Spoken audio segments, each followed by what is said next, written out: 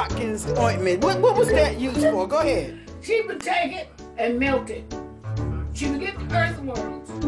And this helped what? This helped your knees. This was for your bad knees, right? For your bad knees. And put it in that stuff after it melt. And she would mix it. And mix it. And the earthworms would be cooking up in it. And then she would take that and let it get cold. And whenever you need her, she would rub you down. Earthworm and all. With that, yeah, with all of that. You never thought about it because you wanted to get rid of the pain. And it worked like a miracle. It was a miracle the way it worked. People suffering today with knee pain and back pain, all these things. Home remedies are out there, but you got to know what it is. So we go in the backyard and get a couple of earthworms.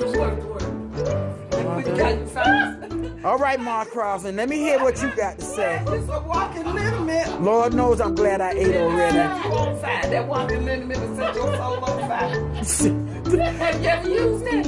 No! Look, everybody out there, no!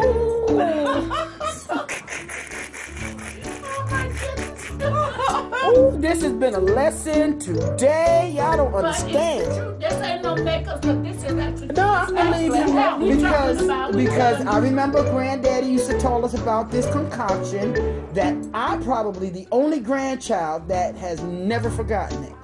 And it's called Sweet Spursinana, Medicamenta, and Balsam Compivit. Remember?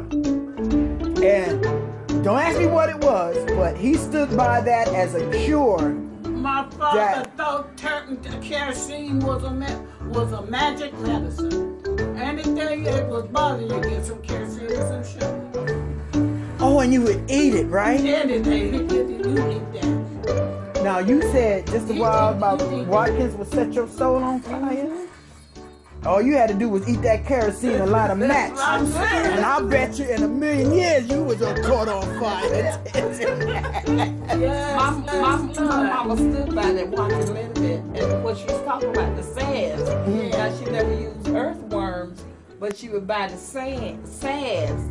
The walking liniment man would be driving a car to come back to the house with walking product. She buy walking liniment, that's the liquid, the sads, vanilla flavoring, lemon flavoring, and butter flavoring. And she always had the other thing what they call penny drink. What you call it? A penny drink. It's like our Kool-Aid. Oh, and it cost just a penny? But it was a liquid. Oh, okay. And it came in strawberry, orange, grape, and root beer. All of them came with the walking man. Wow. And when he come down the street on Wednesday, and Mama said, I hear the walking man, go stop the walking man. That's right. And it cost a quarter. It cost a quarter. That was it. And now did they take the penny Kool-Aid and stuff, and was it part of a no, it's just that he just sold all that stuff. He sold all of that. Oh, okay, gotcha. And you can't hardly find that now. Oh, no, and the bottles were like bit by sold, and they cost a penny. And it cost a penny. It cost a penny. And we call it penny drink. It cost a penny.